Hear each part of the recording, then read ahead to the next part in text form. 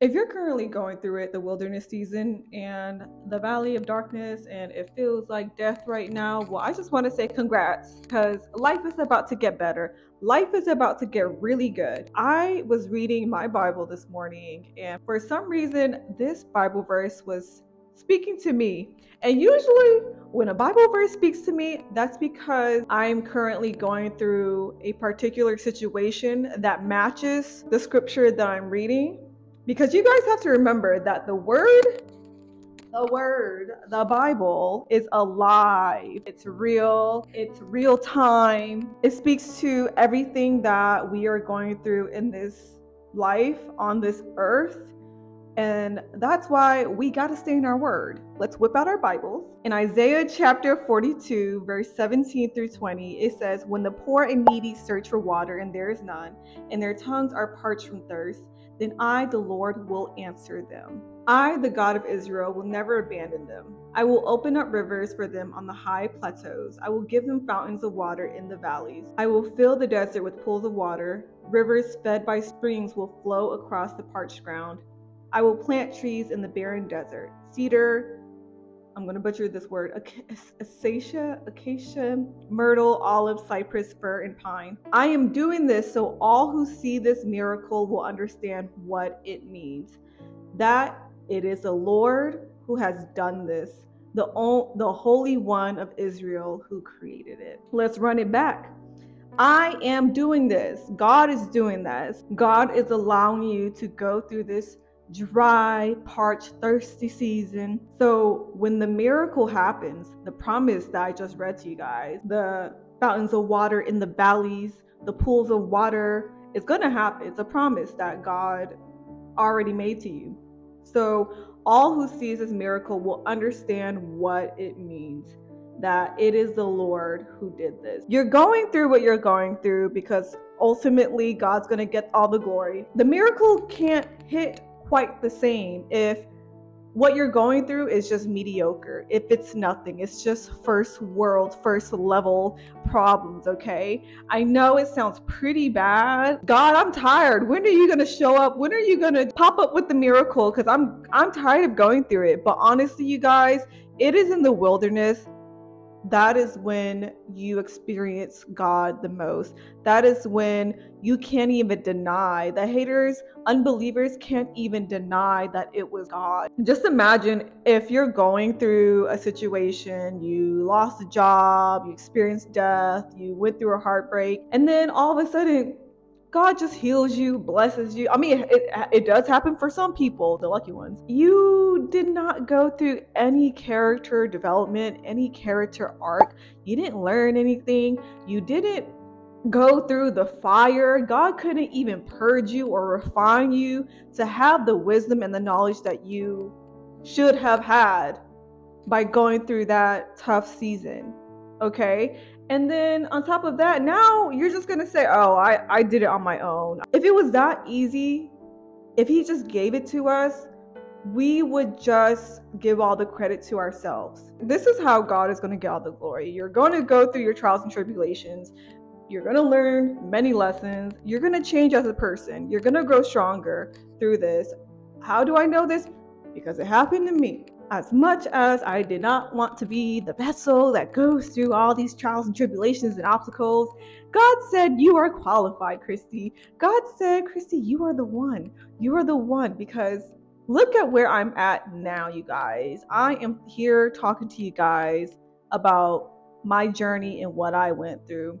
When I was going through a terrible heartbreak and the loss of my father and the loss of my identity and the loss of everything I once had in California, and had to come back home and move to my mother's house, I was down bad.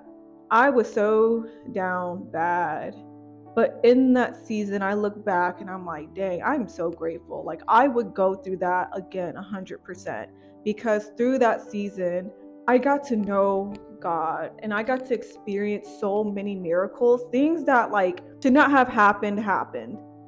Like randomly getting money, randomly getting checks here and there. My goodness, my social media blowing up, like that was a goal of mine. And it was because I was sharing my testimony online, and I made a promise to God that You know, if you take care of me, God, which he always is, like, I'm going to continue talking about you. I'm going to continue praising you, and I'm going to continue telling your children about how you moved in my life. And God has continued to bless me and blown my mind continuously. So just imagine, had I not had that character development, that arc in this season of in that season of my life, like, I would not be the Christy I am today. I wouldn't know God, I wouldn't know love, I wouldn't know anything. So I'm telling you guys that you are going through this dark season, this tough season, this wilderness season, because in a few more seasons of the series, you're gonna be on top.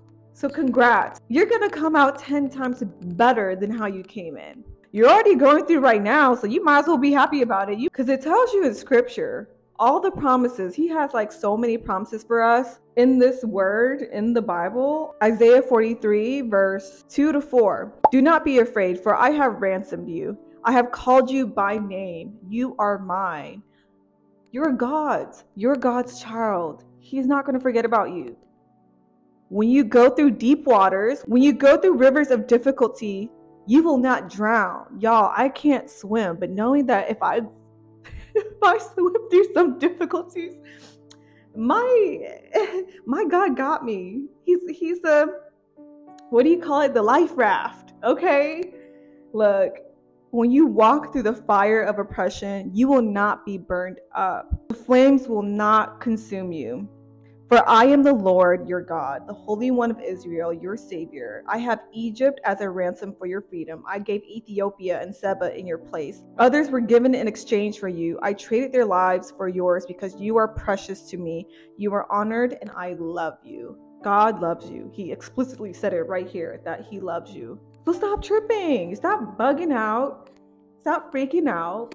Yeah, things are tough right now. Yeah, your account is being overdrafted. Yeah, you lost a boyfriend, girlfriend. Yeah, your family's going through it. But look, months, years from now, or whatever, you're going to look back and you're going to share this testimony to someone else that needs to hear it, like I'm doing for you guys today. Just look at all the things that you guys have gone through in the past. You're still here. You're still alive. You learned, you gained so much wisdom and knowledge from that experience. You are a better person from everything that you have gone through. You are where you are today because of the events that you went through in the past, whether it may be good or bad. I remember I used to cry in this room here that you guys are looking at. Girl, I was on the floor, boo-hooing, crying my heart out to the Lord, asking him, why me? I look back and I can laugh. I can smile. I cherish those dark times because it makes me appreciate the current season I am today so much more because I went through that dark season. Those events did not happen to me. It happened for me. Like I always say, there is purpose in your pain. You probably can't see it now because, girl, I did not see it back then. But I see it now in hindsight. And I know it is so much easier said and preached. Use me as a testimony. Girl, I was depressed. I wanted to unalive myself. I did not want to be here. I woke up every day not feeling like waking up. I woke up wishing that it would just all end.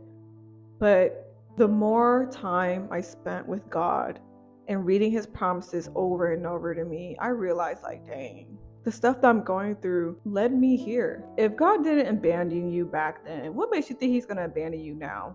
I hope this little short message encourages anyone out there going through a tough, rough, rocky season. Congrats. Your miracle, your breakthrough is around the corner. I know it sucks right now, but it has to suck this bad for you to know that the bigger the attack, the bigger the blessing, the bigger the breakthrough, the bigger the miracle. And there's no way you can say it was all you. It has to be this bad for it to be that good. Not just for you to witness, but the people around you, your friends and family. There's no way they can say, oh, it's just a coincidence that happened. Oh, it's not God. No. It has to be this deep for God to get the glory. Because he's like, look, you're going through it right now, but guess what? The other side is going to be that extravagant, more than a coincidence. It will be an act of God. It's going to be bigger than anything we could ever imagine with our little human minds. okay? Yeah, be happy, celebrate, because you're about to experience a breakthrough, a miracle. Congrats. So I hope you guys enjoyed this video. Thank you to all my OG subscribers and my new subscribers for following along on this faith walk, my journey with Christ. I'm not perfect. I'm not a saint. So remember, you need to get to know God on your own. It's cool to watch, other people's testimonies and their little YouTube videos, my little YouTube videos, but it hits quite different when you talk to the Lord yourself, okay? I hope you guys continue to follow along with my journey, my walk with Christ. It's only gonna go up from here. Just watch.